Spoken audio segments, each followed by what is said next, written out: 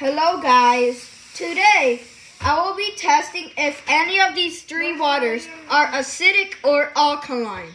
Let's get into the video and check them. This is the water pH tester substance I got from Amazon.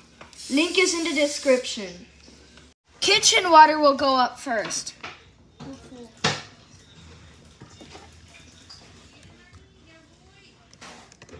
Oh no! It's yellow. Oh my god. The water turned a bit yellow, so this means it's acidic. I drink this water a lot. What a mistake. Tap water will go up next. Let's see what the results is. Oh my gosh! This water is actually alkaline.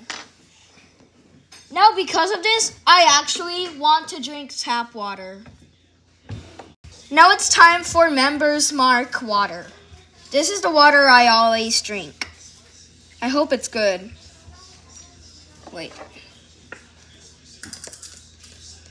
Oh no! Oh no! It's slightly yellow. It means it's acidic. Oh no. This is, again, a mistake. Anyways, thank you guys for watching. Here are the end results.